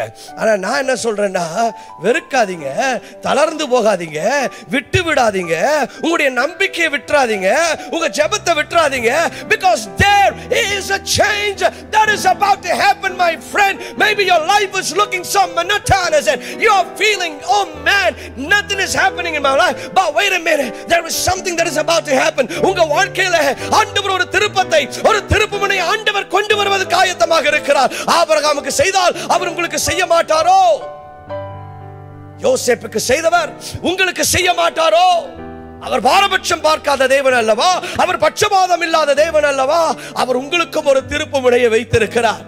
தானியேலை நினைத்து பாருங்கள். அவருடைய விரோதிகள் அவருக்கு விரோதமா பிளாட் பண்றாங்க. ஆமா, நீங்க நல்லா உயர்ந்து இருந்தீங்கன்னா பொறாமப்படுற ஆளுங்க இருக்க மாட்டாங்களா என்ன? சிலர், பாஸ்டர் என்ன பார்த்து எல்லாரும் பொறாமப்படுறாங்க, சரி ஆண்டவர் உங்களை பார்த்து பரிதாபப்படுற மாதிரி வைக்கலாமா? பொறாமப்படுற மாதிரி வச்சிருக்காருன்னு சந்தோஷப்பட்டு ஆண்டவரை மகிமைப்படுதுங்க. ஆண்டவர் தானியேலை உயர்த்தி வைக்கவும் அவரை பார்த்து எல்லாரும் பொறாமப்பட்டு என்ன பண்றாங்கன்னா, இவரை எங்கேயாவது லாக் பண்ணணும்னு பாக்குறாங்க. எதுலையுமே லாக் பண்ண முடியல. லஞ்சம் வாங்க மாட்டேங்கிறாரு, உண்மையா இருக்கிறாரு, பொய் பேச மாட்டேங்கிறாரு, டைமுக்கு வந்தாலும் பங்க்சுவலா இருக்கிறாரு, எங்கேயுமே லாக் பண்ண முடியல. பார்த்தாங்க, இவரை லாக் பண்ணணும்னா பிரேயர்ல தான் லாக் பண்ணணும்னு முடிவு பண்ணி அவங்க இந்த ஒரு ஆள வாரம் கட்டுறதுக்காக மொத்த தேசத்துக்கே ஒரு சட்டத்தை போடுறாங்கயா. Friend, you know what? If you are a person that is bringing a change in the nation, sometimes the demons in the nation are working against you. But you know what? You've got a God that is fighting for you, and He will bring victory, and He will bring you honor in the land. இந்த தானியேலை சிக்க வைக்கணுங்கிறதுக்காக ஊர் முழுசுக்கும் ஒரு சட்டத்தை போடுறாங்க, இனிமேல் யாரும் ஜெபிக்க கூடாதுன்னு. தானியேல் என்ன தெரியுமா முடிவு பண்ணாரு? ஒரு முடிவும் பண்ணல. ஏன்? அவர் எப்பயும் பண்ணதை கண்டினியூ பண்ணார். ஓ, தானியேல் அன்னைக்கு தான் முடிவு பண்ணணும்னு முடிவு பண்ணார் நினைச்சிக்கல, அவர் எப்பயும் முடிவு பண்ணிட்டார். நான் ஜெபிக்க டெய்லி காலையில மதியானம் ராத்திரி ஜெபிப்பேன்னு அவர் ஏற்கனவே முடிவு பண்ணிதா. இப்போ புதுசா ஒரு முடிவு எடுக்கல, அவங்க தான் புதுசா ஒரு முடிவு எடுத்திருந்தாங்க, இனிமேல் யாரும் ஜெபிக்க கூடாது. தானியேல் ஒரு முடிவு எடுக்கல, அவர் எடுத்த முடிவை கண்டினியூ பண்ணிட்டு இருந்தாரு. அவர் பாட்டுல ஜெபிக்கிறார். இப்ப என்னாச்சு? இதை கரெக்டா ரெக்கார்ட் பண்ணிட்டு கொண்டு போய் ராஜாட்ட போட்டு கொடுத்துட்டாங்க. வேற வழி இல்ல. வசனம் சொல்லுது, ராஜாவே காப்பாத்தணும்னு நினைச்சாராம். ஏன்னா ராஜாவுக்கு தானியேலை ரொம்ப பிடிக்கும். உண்மையான ஒரு வேலை கிடைச்சா யாருக்கு தான் பிடிக்காது? இப்ப ராஜாவுக்கு ரொம்ப பிடிச்ச, ராஜா காப்பாத்தலான்னு பாக்குறாரு, ஆனா முடியல. என்னாச்சு? தானியேலை கொண்டு போய் சிங்க கவியில போடுறாங்க. தானியேல் எப்படி ஜெபிச்சிருப்பார்? அப்பா, நான் உமக்காகத்தானே உண்மையா இருந்தேன். ஆண்டவரே, நான் உமக்கு உண்மையா இருந்தேனே, எனக்கு ஒரு அற்புதம் பண்ண மாட்டீங்களா? எனக்கு ஒரு அதிசயம் பண்ண மாட்டீங்களா? நான் உபவாசித்து ஜெபிக்கிறேன். ஆண்டவரே, ராஜாவுடைய இருதயத்தில் ஒரு மாற்றத்தை உண்டாக்குங்க. இந்த சட்டத்தை எனக்காக மாத்துங்க. இப்படி எல்லாம் ஜெபிச்சிருக்கலாம். பண்ணிருப்பாரா மாட்டாரா சொல்லுங்க? அவரும் நம்மள மாதிரி தானே. அப்ப அப்படிலாம் ஜெபிச்சிருப்பார். ஆண்டவரே, இப்படி எல்லாம் பொல்லாதவங்களா இருக்காங்கப்பா, அவங்களுக்கு வெட்கத்தை உடுத்துவீங்க ஆண்டவரே, என்ன கனப்படுத்துங்க ஆண்டவரே, என்ன காப்பாத்துங்க ஆண்டவரே, என்ன தனியா விட்டுறாதீங்க ஆண்டவரே. இப்படி எல்லாம் பாரத்துல கண்டிப்பா தானியேல் ஜெபிச்சிருக்கணும். ஆனா என்ன தெரியுமா நடந்தது? இவரும் ஜெபம் பண்ணி பண்ணி பார்க்கற ஒன்னும் உண்டாகல. கடைசியில கொண்டு போய் சிங்கக்கெபிகளை போடும்போது, ஆண்டவரே என்னை மறந்து விட்டீரோ அப்படின்னு வெளியே எக்கோலாம் கேட்டிருக்கலாம். இது தெரியல எனக்கு. I'm just assuming. But you know what happened? Rasha Kamra. எதுமே என்னடா இவ்வளவு பக்தி வைராக்கியமான ஒரு மனுஷன். வாலிப வயசுல கூட நான் உங்களுடைய ஆகாரத்தினால் நான் தீட்டுப்படுத்த மாட்டேன் அப்படின்னு சொல்லி ஆண்டவருக்காக இருந்த மனுஷன் ஆண்டவர் காப்பாத்தாமே விட்டாரு அப்படின்னு பார்த்துட்டு இருக்கும்போது என்ன நடந்துச்சுன்னா, ஆண்டவர் அங்க ஒரு ட்விஸ்ட்டை வச்சிருந்தார். கமான், எல்லாம் சொல்லுங்க ஒரு twist. If you are watching me, put it down there in the comment section. Divine twist. comment sectionல போடுங்க. ஒரு தெய்வீக திருப்புமுனை. லேங்கா சதோன மராக துதுரு மேசாண்டரேனையா.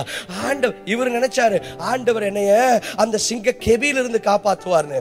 ஆனா ஆண்டவர் வச்சிருந்த ட்விஸ்ட் என்னன்னா, நான் உன்னை சிங்க கெபியில இருந்து காப்பாத்த போறதில்ல, நான் உன்னை சிங்க கெபியில வந்து காப்பாத்த போறேன். See my friend, maybe he was expecting that God will save him from the den, but you know what God did? God decided, I'm going to save you in the den. ஆமான் ஒரு மனுஷன் இருந்தான். மொர்தெகாய் என்கிற ஆண்டவருக்கு பயந்த ஒரு மனுஷனை கொல்லணும்னு முடிவு பண்ணிட்டான். ஏன்னா இந்த மொர்தெகாய் என்ன பண்ணிட்டாருன்னா, எல்லாரும் ஆமானை பார்த்தா இப்படி குனிஞ்சாங்க. யாரு ஆமானை பார்த்தாலும் குனிஞ்சு கும்பல் போட்டாங்க. ஆனா மொர்தெகாய் என்ன பண்ணிட்டாருன்னா, இங்க பார், ஏன் கழுத்து ஆண்டவருக்கு முன்னால மட்டும்தான் வணங்கும், உனக்கு முன்னால வணங்காதுன்னு முடிவு பண்ணிட்டார். இப்ப ஆமானுக்கு பயங்கர கோபம். இது ஒரு பெரிய இன்சல்ட்டா இருந்துச்சு ஆமானுக்கு. இப்ப ஆமான் என்ன முடிவு பண்றானா, இதுக்கு முன்னால ஆமான் என்ன முடிவு பண்ணானா, இந்த மொர்தெகாயை மட்டும் இல்ல, மொர்தெகாயை சேர்ந்த எல்லா யூதர் கூட்டத்தையும் முடிக்கிறதுக்கு ஒரு ரூலை போறாரு. ராஜாவும் ஓகேன்னு சைன் பண்ணிட்டாரு.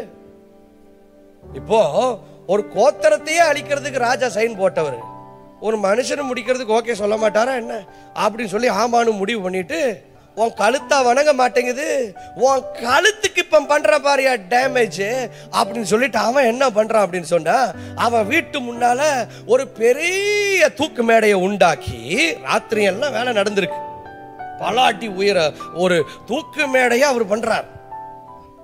ஆமான் பண்ணிட்டு சரி காலையில போய் ராஜாட்ட ஓகே மட்டும் வாங்கிட்டு வந்துட்டு இவனை அப்படியே தூக்கி போட்டுருவோம், கழுத்து தானே வழங்கல அப்படி சொல்லிட்டு கழுத்துக்கே அவன் வந்துட்டு ஒரு பிரச்சனையை உண்டு பண்றான். இது மொர்தெகாய்க்கு சுத்தமா தெரியாது. ஆனா ஆண்டவர் என்ன தெரியுமா பண்ணாரு, எல்லாத்தையும் அங்க ரெடி பண்ணி வச்சிருந்தாரு. எங்க ஒர்க் பண்ணணுமோ அங்க ஒர்க் பண்றாரு. நீங்க நினைச்சிட்டு நீங்க ஆண்டவர் கிரியை செய்யல. ஆனா நான் என்ன சொல்றேன்னா, உங்க நினைவு உண்மை இல்ல. ஆண்டவர் சொல்றாரு, ஏன் நினைவுகளை நான் அறிஞ்சிருக்கிறேங்கிறார். யார் நினைவு? அவர் நினைவு. அது என்னன்னா, உன்னை குறிச்சு நான் வச்சிருக்கிற நினைவு உன்னுடைய ஆசீர்வாதத்திற்கு எதுவாக, தீமைக்கானதல்ல, உன்னுடைய நன்மைக்கேனுவான நினைவுகள்ங்கிறார். இப்ப ஆண்டவர் என்ன பண்றாருன்னா, எல்லாத்தையும் அங்கங்க ரெடி பண்ணி வச்சிருந்தார். இப்ப காலையில் ஆனதும் ஆமான் போய் ராஜா முன்னால சல்யூட் சார் அப்படின்னு சொல்றதும் ராஜா கேட்கிறாரு, அப்பா வெயிட், இங்க பார், இந்த ராஜா கனம் பண்ற விரும்புற மனுஷனுக்கு என்ன செய்யணும் அப்படின்னதும் ஆமான் மனசுல என்ன வந்துச்சுன்னா, ஓ ராஜா நம்மளைத்தான் கனம் பண்றாரு போல அப்படின்னு நினைச்சிட்டு அவரும் விட்டு சும்மா அடிச்சு விடுறாரு.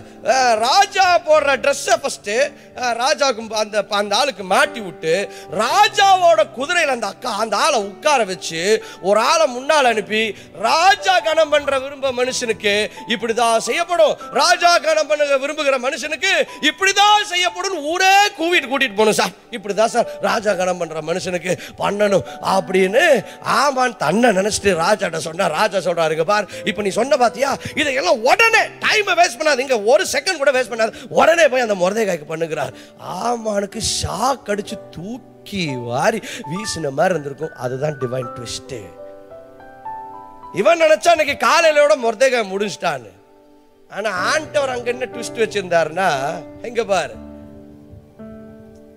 எந்த மனுஷன் உன்னை கீழே தூக்கி போடணும்னு வச்சிருந்தானோ அந்த மனுஷன் வாயாலேயே நீ எப்படி ஆசீர்வதிக்கப்படணுங்கிறத நான் டிஃபைன் பண்ண போறேன் அப்படின்னு ஆண்டவர் அவன் வாயாலேயே சொல்ல வச்சு அவன் கையாலேயே அதையெல்லாம் செய்ய வச்சார். பார்த்தீங்களா? அதத்தான் தெய்வீக திருப்பு முனைங்கிறேன். நீங்க நினைக்கிறீங்க என்னடா ஆண்டவர் ஒண்ணுமே செய்யல, நீங்க நினைக்கிறீங்க என்னடா ஆண்டவர் எனக்காக கிரியை செய்யலன்னு. ஆனா நான் என்ன சொல்றேன்னா, நீங்க ஜெபிச்சதெல்லாம் கேட்கப்படாதது மாதிரி இருந்திருக்கலாம். ஆனா ஆண்டவர் ஒரு திருப்பு முனையை உங்களுக்காக ஆயத்தப்படுத்தி வச்சிருக்கிறார். The biggest divine twist in the history of the universe is this. அண்ட சராசரத்தின் சரித்திரத்திலே உண்டான ஒரு பெரிய ஆச்சரியத்தின் தெய்வீக திருப்பு முனை என்னன்னா, இயேசு கிறிஸ்து இந்த உலகத்துல வந்த பொழுது பிசாசு பார்த்தான், இதுதான்டா நல்ல ஆப்பர்ச்சுனிட்டி அப்படின்னு சொல்லிட்டு ஜனங்களை எல்லாம் தூண்டி விட்டு, சில நேரத்தில் நீங்க நினைக்கிறீங்க ஜனங்கள் உங்களுக்கு விரோதமா பண்றாங்க, தூண்டி விடுறது வேற ஆளு. பிசாசு அவங்களை எல்லாம் கிளறி விட்டு என்ன பண்ணிட்டானா, சிலுவையில் அரைஞ்சிட்டாங்க. அதுக்கப்புறம் கொண்டு போய் கல்லறைக்குள்ள புதைச்சிட்டாங்க. பிசாசு உட்கார்ந்து, அப்பா எல்லாம் முடிஞ்சிருச்சு, இன்னைக்கு நம்ம நல்லா கொண்டாடலாம் அப்படின்னு நினைச்சிட்டு இருந்தப்போ ஆண்டவரும் விட்டார். ஒரு 3 நாள் விட்டுட்டு 3வது நாள் என்ன நடந்துச்சுன்னா, ஆண்டவர் அங்க வச்சிருந்தாரு ஒரு ட்விஸ்ட். இயேசு கிறிஸ்து அந்த மரணத்தின் சங்கிலிகளை உடைத்து, பாதாளத்தின் சங்கிலிகளை முறித்தெறிந்து, மரணத்தின் வல்லமைகளை ஜெயித்து அவர் 3வது நாளிலே உயிரோடு எழும்பி வந்தார். Friend, you've been thinking, God, why is nothing happening in my life? And you're wondering that maybe you have to quit. But let me tell you, don't quit yet, for there is a divine twist that is about to happen in your life. And அன்பு சகோதர சகோதரி, எனக்கு ஒண்ணுமே நடக்கலையே, என் வாழ்க்கை இப்படியே போயிட்டு இருக்கே, நான் ஜெபிச்சதுக்கெல்லாம் ஒரு மாற்றம் உண்டாகலையே அப்படி நீ நினைத்து கொண்டிருக்கிறாயா? சோர்வில் இருந்து கொண்டிருக்கிறாயா?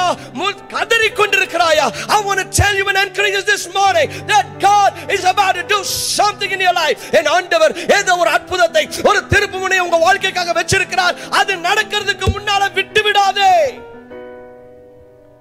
The saddest thing is some people, before this twist is about to take over, they just give up. வேதனையான ஒரு விஷயம் என்ன, சிலர் ஆண்டவர் ஆயத்தப்படுத்தி இருக்கிற இந்த அற்புதத்தின் திருப்பு முனை நடப்பதற்கு சில நொடிகளுக்கு முன்னால, இல்ல சில வாரங்களுக்கு முன்னால, இல்ல 1-2 வருஷத்துக்கு முன்னால போதும்பா அப்படின்னு தளர்ந்து போய் குவிட் பண்ணிடுறாங்க. And you know what? I want to tell you, don't give in to the pressure that the devil is putting upon your life. பிசாசு ஒரு அழுத்தத்தை கொடுக்குறான், அவ்வளவுதான், போதும் விட்டுரு. என்னத்தை ஜெபம் பண்ணி, என்னத்தை வேதத்தை வாசி, என்னத்தை தேடி, என்னத்தை கொடுத்து கொடுத்து கொடுத்து பார்த்த எதுவும் நடந்துச்சா? மற்றவங்களுடைய சாட்சியெல்லாம் பார்க்கும்போது ஒருவேளை இவங்கெல்லாம் சும்மா சொல்றாங்களோ அப்படிங்கிற மாதிரி கூட உங்களுக்கு தோணலாம். ஏன்னா எனக்கு ஒண்ணுமே நடக்கலையே. The devil is adding a pressure. He's telling nothing is happening. இதுக்கு மேல நீ எதுக்கு வெயிட் பண்ணணும், இதுக்கு மேல நீ எதுக்காக காத்துட்டு இருக்கணும் அப்படின்னு சொல்லி பிசாசு சொல்றான். But what I want to tell you is, don't give up. Don't give up, because there is a twist that is awaiting you. ஆபிரகாமோட கதையில அந்த ட்விஸ்ட் ஆயத்தம் பண்ணி வச்சிருந்தவர், யோசேப்புடைய வாழ்க்கையில அந்த திருப்புமுனை ஆயத்தம் பண்ணி வச்சிருந்த ஆண்டவர், ரூத்துக்கு அப்படிப்பட்ட ஒரு திருப்பு முனை ஆயத்தப்படுத்தி வைத்திருந்த ஆண்டவர் உங்களுக்கு ஆயத்தப்படுத்தவில்லை என்று சொல்லி எதை பேஸ் பண்ணி நீங்கள் நினைத்துக் கொண்டிருக்கிறீர்கள்? Friend, when the pressure is too heavy on you, be assured that the power of God is about to show up in your life. ஐயோ என்னால இதை தாங்க முடியல, இதுக்கு மேல என்னால தாங்க முடியல அப்படிங்கிற அளவுக்கு பிரஷர், அழுத்தம், பிரச்சனைகளின் அழுத்தம், வேதனைகளின் அழுத்தம், சூழ்நிலைகளின் அழுத்தம் அப்படின்னா ஆண்டவரும் மிகுந்த வல்லமையோடு உங்களுடைய வாழ்க்கையில வெளிப்பட போகிறார் சகோதரா. ஆனால் அந்த திருப்புமுனை உண்டாகும் பொழுது, அந்த திருப்புமுனை உண்டாகும் பொழுது உங்களுடைய சத்துருக்களுக்கு அது பயங்கர ஷாக்காக இருக்க போகுது. It's going to be shocking. ஆண்டவர் மொர்தேகானுடைய வாழ்க்கையில் அந்த திருப்புமுனை உண்டானப்போ ஆமானுக்கு எப்படி இருந்திருக்கு நினைக்கிறீங்க? அந்த ஆளுக்கு ஹார்ட் அட்டாக்கே வந்திருக்கு. என்னடா அது, இன்னைக்கு காலையிலோட இந்த ஆள் அவ்வளவுதான் க்ளோஸ் நினைச்சா வந்து பார்க்குறான், அவன் கண்ணு முன்னால மொர்தேகாய் குதிரை மேல, ராஜாவோட குதிரை மேல உட்காந்து ராஜாவோட ட்ரெஸ்ஸை போட்டுட்டு போய்கிட்டு இருக்காரு. எப்படி இருந்திருக்கும் பாருங்க. இதுக்கு மேல ஒரு ஆளுக்கு நோஸ் கட்டு உண்டாக முடியாது. இதுக்கு முன்னால ஒரு வேதனை இதுக்கு மேல ஒரு வேதனை ஒரு மனுஷனுக்கு உண்டாக முடியாது. அப்படிப்பட்ட ஒரு வேதனை ஆமானுக்கு. பிரதர், அந்த திருப்புமுனை ஆண்டவர் உங்க வாழ்க்கையில கொண்டு வரும் பொழுது உங்களை பகைக்கிறவங்க உங்க முன்னால இப்படி குனிஞ்சு வருவாங்க. ஆமா, ஆண்டவர் யோசேப்போட வாழ்க்கையில அந்த திருப்புமுனையை கொடுத்த போது அவங்க அண்ணனுங்கெல்லாம் எப்படி திரும்ப வந்தாங்க? சாக்கு பைய தூக்கிட்டு, சார் ஏதாவது இருந்தா கொஞ்சம் கோதுமை, கொஞ்சம் அரிசி, கொஞ்சம் பழைய அரிசி, குருணை நீக்கப்படவிட்டாலும் பரவாயில்லை, எங்களுக்கு கொடுங்க, நாங்கள் பஞ்சத்தில் இருக்கிறோம் அப்படின்ட்டு வர்றாங்க. யோசேப்பு பார்க்கிறார், என்னடா இது, கனவு இப்படியா நிறைவேறும் அப்படின்னு பார்க்கிறார். ஆனா என்னன்னா, ஆண்டவர் திருப்புமுனை உண்டாக்கும் பொழுது உங்களை யாரு கீழே கொண்டு போகணும்னு நினைச்சாங்களோ அவங்கள மேல தூக்குறதே உங்க கையா தான் இருக்க போகுது. Glorious Jesus Christ. Hallelujah. So friend, what do we do? அப்ப நான் என்ன பாஸ்டர் இப்ப பண்ணணும்? See, I like to keep my preaching practical. நான் என்னுடைய பிரசங்கங்களை I like to keep it very practical. Because anything that doesn't make any practical sense to you, what's the use of it? Now, நான் என்ன pastor பண்ணணும்? Number 1, meditate on what God did to others in the Bible. வேதாகமத்தில் ஜனங்களுடைய வாழ்வில் ஆண்டவர் கொண்டு வந்த திருப்புமுனைகளை தியானம் பண்ணுங்கள். உங்களுக்கு ஒண்ணும் நடக்கலையா? ஆண்டவர் யோசேப்புக்கு என்ன பண்ணார்? படிங்க, தியானம் பண்ணுங்க, உட்கார்ந்து யோசிங்க. ஆபிரகாமுக்கு பண்ண திருப்புமுனைகள் உட்கார்ந்து படிங்க, யோசிங்க. இஸ்ரவேல் ஜனங்களுடைய வாழ்வுகள்ல ஆண்டவர் கொண்டு வந்த திருப்புமுனைகள் அதெல்லாம் உட்கார்ந்து படிங்க, யோசிங்க. இப்ப அதை படிச்சு எனக்கு என்னாச்சு? இப்ப என் ஸ்டோரியில ஒன்றும் நடக்கலன்னு சொல்றேன், நீங்க அவங்க ஹிஸ்டரியை படிக்க சொல்றீங்களா பாஸ்டர்? என்னன்னா, அந்த இதுல வல்லமை அப்படியே இருக்கு. தானியேலை சிங்கக்கெபியில காப்பாத்தின வல்லமை, அந்த ஹிஸ்டரி நீங்க படிக்கும்போது அதுக்குள்ள அந்த வல்லமை இருக்கு. நீங்க படிக்கும்போது அது உங்க வாழ்க்கையில செயல்பட ஆரம்பிக்கிறது. ஒன்னு அது உங்களை உற்சாகப்படுத்துகிறது, அது மாத்திரம் இல்ல. ரெண்டாவது, அந்த கதையில் இருக்கிற அந்த சம்பவத்துல, கதை இல்ல இதெல்லாம் சரித்திரம், அந்த சம்பவத்தில் இருக்கிற அந்த வல்லமை உங்களுடைய வாழ்க்கையை அப்படியே அதை அஃபெக்ட் பண்ண ஆரம்பிக்குது. பெரும்பாடுள்ள ஸ்திரீ ஆண்டவர் சுகமாக்குறார். அதை படிக்க படிக்க படிக்க படிக்க அதே சுகமளிக்கிற வல்லமை அப்படியே உங்களுடைய சரீரத்துக்குள்ள நீங்க பாயும். அந்த அற்புதங்களை படிக்க படிக்க அப்படியே அந்த அற்புத சுகமளிக்கிற வல்லமை உங்களுடைய சரீரத்துக்குள்ள பாயும். So what you do, just meditate on them. வேதாகமத்தில் ஆண்டவர் பண்ணின அந்த அற்புதமான திருப்புமுனைகளை அப்படியே தியானம் பண்ணுங்க, கிளைம் பண்ணுங்க. இது எனக்கு வருகிறது, என்னுடைய செங்கடல் பிளக்கிறது, என்னுடைய யோர்தான் பிளக்கிறது, என்னுடைய எரிகோ கீழே விழுகிறது, என்னுடைய சிங்கக்கபியிலிருந்து ஆண்டவர் என்னை மீட்கிறார். ஓ ப்ரோ சண்டர் ஆண்டவர் எனக்கு இந்த அற்புதத்தை செய்கிறார். அதை அப்படியே படிங்க. நீங்க படிக்க படிக்க, oh glorious God, you will see that the same power begins to invade your situation and your circumstance and your life, and you will see a turnaround is happening in your life. Hallelujah. என்ன சொல்றீங்க, இவர் சொல்றது உண்மையா இருக்குமோ அப்படின்னு பாக்குறீங்க தானே? பண்ணுங்க, நடக்கிறத பாப்பீங்க. Yes. Number 2, keep doing the right things and keep making the right choices. அதாவது நலமானதை செய்யுங்கள், நல்ல தேர்வுகளை எடுங்கள். Make the right choices. You know what? Sometimes when you go through the pressure, the enemy pressurizes you that you make the wrong choices. வேதனையில் இருக்கும் பொழுது, நெருக்கத்தில் இருக்கும் பொழுது சில நேரங்களில் ஜனங்கள் தவறான முடிவுகள் எடுத்துறாங்க. They make wrong choices. ஏன்டா திருடுன? Financial pressure. But you see people like Joseph, யோசேப்பை போன்றவர்களை பாருங்க. ஏன் பொய் சொன்னீங்க? ஒரு பிரஷர் தானே, மாட்டிடுவோமோ அப்ப ஏதாவது ஒரு பொய்யை சொல்லுவோம். See, every time people make wrong choices, it's out of pressure. அழுத்தம், நெருக்கத்து நிமித்தம் ஜனங்கள் தவறான முடிவுகள் எடுத்துறாங்க. நான் என்ன சொல்றேன்னா, even as you go through this, whatever your circumstances are, keep making the right choices. Never give up your principles because of the pressure that you go through, because of the circumstances that you are in right now. Hallelujah. Because the choices will put you in the right path. நீங்கள் எடுக்கிற அந்த தீர்மானங்கள், முடிவுகள் உங்களை அந்த சரியான பாதையில் அப்படியே கூட்டிட்டு போகும். யோசேப்பு பாருங்க, பயங்கர பிரஷர், ஆனா என்ன முடிவு எடுத்தாரு? இல்ல, he kept making the right choices. சரியான முடிவுகள் எடுக்கிறார். அனனியா, மிஷாயேல், அசரியா அதாவது ஷாத்ராக் மேஷக் ஆபேத்நேகோ அவங்களோட ஒரிஜினல் பேர். அவங்க சொல்றாங்க they made the right choices under life threatening circumstances. இங்க பாரு, இந்த இந்த இந்த இந்த இந்த சொரூபத்துக்கு வணங்கலைன்னா அக்கினியில கொண்டு போய் போட்டுருவாங்கறாங்க. இவங்க சொல்றாங்க போனா போடிய. ராஜாக்கு முன்னாலே கூட்டிட்டு போய் நிக்கிறாங்க. இங்க பாரு, ராஜா சொல்றாரு ஃபைனல் வார்னிங் அப்படிங்கறாரு. இங்க பாரு, ஒரு வார்னிங் எங்களுக்கு தெரியாது, ஃபர்ஸ்ட் வார்னிங் செகண்ட் வார்னிங் தேவையில்லை, ஃபைனல் வார்னிங் தேவை கிடையாது. நாங்க எடுத்த முடிவு நாங்க ஆண்டவருக்கு முன்னால மட்டும் தான் தலை வணங்குவோம்.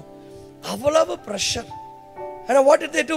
They made sure they only made the right choices. ஆனா என்ன நடந்துச்சு? அவங்க தீக்குள்ள இருந்த போது நாலாவதா ஒருத்தர் வந்து நடந்துட்டு இருக்கிறாரு. அது ஆண்டவருடைய தூதன். ஆண்டவரே இறங்கி வந்துட்டார். நீ தீக்குள்ள போகும்போது நான் எப்படி உன்னை சும்மா விட முடியும்? தீக்குள்ளேயே நடக்கிறாங்க, ஒன்னும் நடக்கல. But you know what?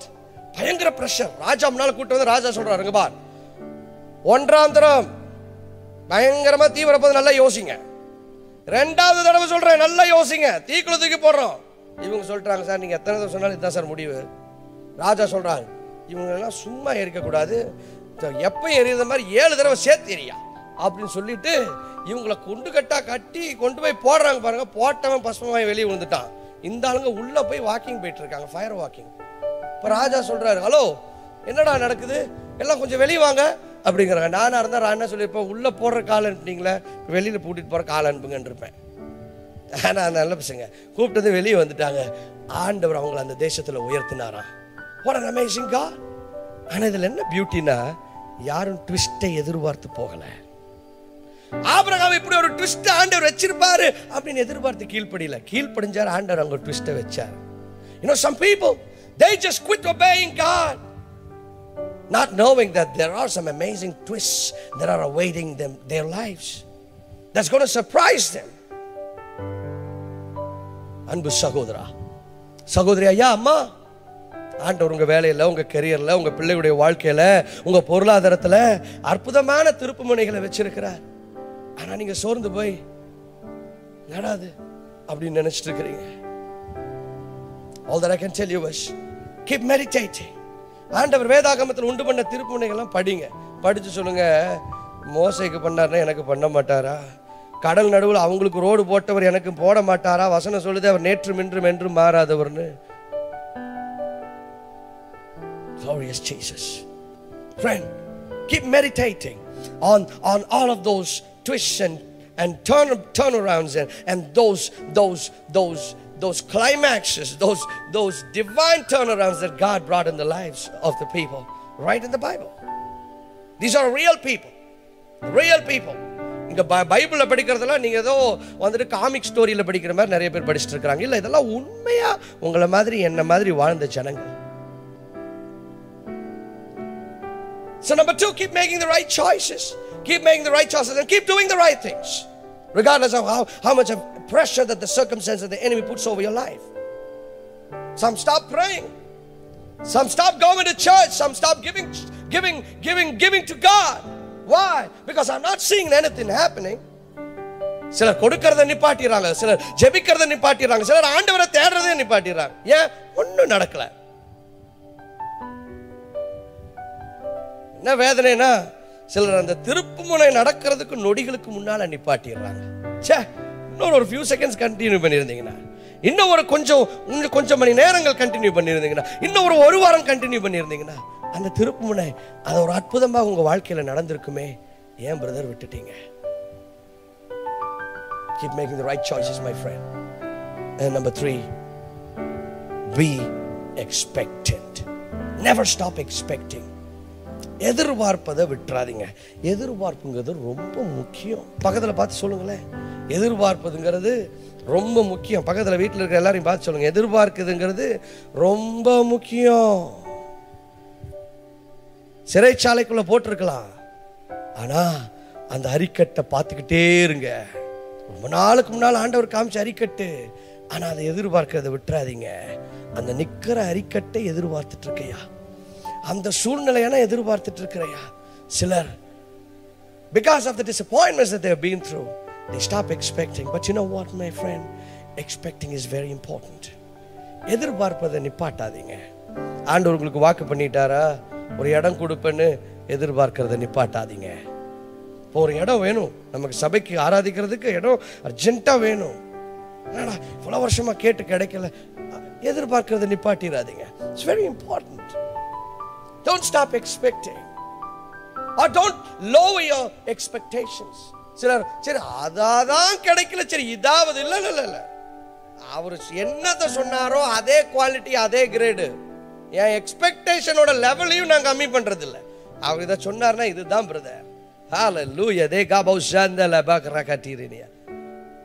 Don't lower your expectation. Abraham ஐயா பார்த்தா ரொம்ப நாள் வெயிட் பண்ணதுக்கு அப்புறம் சரி விடுப்பா, எப்படியோ பையன் அவர் கொடுக்கல, அட்லீஸ்ட் வேலைக்காரி மூலமாவது ட்ரை பண்ணுவோன்னு சொல்லிட்டு ஹஸ்பண்ட் அண்ட் ஒய்ஃப் சேர்ந்து ஒரு ஒரு ஒரு ஒரு ஒரு ஒரு ஆல்டர்னேட்டிவை உண்டு பண்றாங்க. நான் என்ன சொல்றேன், no, when God has promised you a promised child, just wait for that. ஸ்டாண்டர்டை கம்மி பண்ணாதீங்க. Keep expecting. Some people they stop expecting, but let me tell you, keep expecting. So புரியுதுங்க, வேதாகமத்தில் ஜனங்களுடைய வாழ்வில் ஆண்டவர் கொண்டு வந்த திருப்பு முனைகளை தியானம் பண்ணுங்க. Meditate on what God did to others in the Bible. Number 2, keep doing the right things and keep making the right choices. நலமானதை செய்யுங்கள், நல்ல தேர்வுகளை எடுங்கள். Number 3, keep expecting. எதிர்பார்ப்பதை நிறுத்தி விடாதீர்கள். Hallelujah. Let me tell you, there is something that is about to happen. There is a twist. நீங்க ஐயோ எனக்கு நடக்கல, அவங்களுக்கு நடந்துருச்சு, இவங்களுக்கு நடந்துச்சு, இந்த மினிஸ்ட்ரியில நடந்துருச்சு, அந்த மினிஸ்ட்ரியில நடந்துருச்சு, இந்த சகோதரனுக்கு நடந்துருச்சு, என்னோட வீட்டுக்காரருக்கு நடந்துருச்சு, இல்ல எங்க கசனுக்கு நடந்துருச்சு, எந்த ஃபேமிலிக்கு அந்த ஃபேமிலிக்கு நடந்துருச்சு, இந்த ஃபேமிலிக்கு நடந்துருச்சு, அந்த பிரதருக்கு நடந்துருச்சு, இந்த பிரதருக்கு நடந்துருச்சு, எனக்கு நடக்கலையே, அவ்வளவுதான், இனி என்னத்தை வெயிட் பண்ணி அப்படின்னு நீங்க நினைக்காதீங்க. I tell you, there is something that is about to happen. There is a twist that God is bringing that is going to surprise you. அது நடக்கும் பொழுது நீங்க wow wow வா வா, இது கர்த்தரால் உண்டான ஒரு காரியம். சிறைச்சாலையில் இருந்த அந்த யோசேப்பு இனி கடைசி வரைக்கும் கம்பியத்தான் என்னன்னு நினைச்சிருப்பார். ஆனா என்ன நடந்துச்சு, ஆண்டவர் அந்த ட்விஸ்ட கொண்டு வந்தப்போ glorious Jesus அவர் சிங்காசனத்துல உட்கார்ந்து ராஜாவுக்கு அடுத்தபடியா உட்கார்ந்து hallelujah அவர் கம்பி என்னல அங்க உட்கார்ந்து எக்கானமிய அந்த தேசத்தின் பொருளாதாரத்தை பிளான் பண்ண ஆரம்பிச்சிட்டாரு. That is what is God is having for you, my friend. Hallelujah. Maybe your life is going so monotonous. எல்லாம் இப்படியே போயிட்டு இருக்கே, நீ ஒண்ணுமே மாறல நினைக்கிறீங்களா? Let me tell you, there is something. Come on, எல்லாரும் கைகளை தட்டி சொல்லுங்க, there is something. There is a divine turnaround that is coming in my life. Put it in the comment section. There is a divine turnaround that is about to come. I am not going to quit before the twist. பிசாசே, எங்களுடைய சிந்தைகளை நீ சோர்வுக்குள்ளாக்க முடியாது. கர்த்தருடைய பிள்ளைகளுடைய சிந்தைகளை நீ சோர்வுக்குள்ளாக்க முடியாது. இப்பொழுது சிந்தைகளை விட்டு நீ வெளியேறு என்று நான் உனக்கு கட்டளை கொடுக்கிறேன். ஆண்டவரே, சோர்வோடு நிராசைகளோடு இதுதான் முடிஞ்சிருச்சு, இனி எனக்கு ஜெபம் தேவையில்லை, எனக்கு ஜெபம் கிரியை செய்யல, எனக்கு ஒன்றும் நடக்கலன்னு சொல்லி சோர்வில் இருக்கிறவர்களை இப்பொழுது கர்த்தருடைய தொடுதல் இறங்கி தொட்டு அவர்களை உற்சாகப்படுத்தும் தகப்பனே. சோர்வுகளோடு நிராசைகளோடு வேதனை இருக்கிறவர்களை உம்முடைய தொடுதல் ஆண்டவரே தொட்டு உற்சாகத்தை உண்டாக்கட்டும். உற்சாகத்தை உண்டாக்குவது மாத்திரமல்ல, அந்த திருப்பு முனை உம்முடைய பிள்ளைகளுடைய வாழ்வுகளில் நடக்கிறதுக்காக நன்றி, எங்களுடைய சபைக்கு நடக்கிறதுக்காக நன்றி, எங்களுடைய ஊழியங்களில் நடக்கிறதுக்காக நன்றி. We welcome those divine turnarounds. We welcome that glorious divine twists in our lives, in our churches, in our ministries right now, in Jesus mighty name. Are you a man of God? நீங்கள் ஒரு ஊழியக்காரனா என்னை பார்த்து கொண்டிருக்கிறீர்களா? கர்த்தர் உங்களுடைய ஊழியத்தில் ஒரு திருப்பு முனையை வைத்திருக்கிறார். நீங்கள் செய்வதை நிறுத்தி விடாதீர்கள். உங்களுடைய எதிர்பார்ப்பை தளர விடாதீர்கள். தளர்ந்து போகாதே, தளர்ந்து போகாதே. திருப்பம் வருகிறது. எல்லாரும் கைகளை உயர்த்தி சொல்லுங்க, தளர்ந்து போகாதே, திருப்பம் வருகிறது. Friend, if you agree with me, put it in the comment section. நீங்க என்னோடு கூட நீங்க சேர்ந்து சொல்ல விரும்புகிறீங்கன்னு சொன்னால் கமெண்ட் செக்ஷன்ல போடுங்க, சத்தத்தை உயர்த்தி சொல்லுங்க, தளர்ந்து போகாதே, திருப்பம் வருகிறது. திருப்பம் வருமுன் தளர்ந்து போய் இதோட போதும், எனக்கு ஒன்றும் நடக்க போறதில்லை அப்படி சொல்லி விட்டுறணும்னு நினைச்சீங்கன்னா நான் உங்களுக்கு சொல்லுகிறேன், don't think, reconsider. my friend, it is not time to quit, for there is a turnaround that is coming in your business. God is about to bring a turnaround in your life. God is about to bring a turnaround. அவ்வளவுதான், இந்த business நீ நமக்கு வேலை செய்யறது இல்ல, அவ்வளவுதான் முடிஞ்சிருச்சு, நீ கடையை சாத்திரலாம் அப்படி நினைக்கிறீங்களா? ஆண்டவர் நினைச்சா ஒரு திருப்புமுனை என்னைக்கு உங்க பிசினஸ்க்கு கொடுப்பார். நாளைக்கு புது ஆர்டர்ஸ் வர ஆரம்பிக்கும், நாளைக்கு புது வாசல்கள் திறக்க ஆரம்பிக்கும். ஏன் சோர்ந்து போகிறாய்? தளர்ந்து போகாதே, திருப்பம் வருகிறது. தகப்பனே, நீர் அந்த திருப்பத்தை, அந்த திருப்பு முனைகளை உம்முடைய பிள்ளைகளுடைய வாழ்வுகளை கட்டவிழ்க்கிறதுக்காக நன்றி. உம்முடைய பரிசுத்த நாமத்தை நீர் மகிமைப்படுத்தும். உம்முடைய ஆளுகை உம்முடைய பிள்ளைகளுடைய வாழ்வுகளை வரட்டும். இயேசு கிறிஸ்துவின் மூலம் வேண்டுகிறோம் நல்ல பிதாவே. ஆமென், ஆமென் and amen. Come on, somebody put your hands together and bless the name of the Lord Jesus Christ. Hallelujah.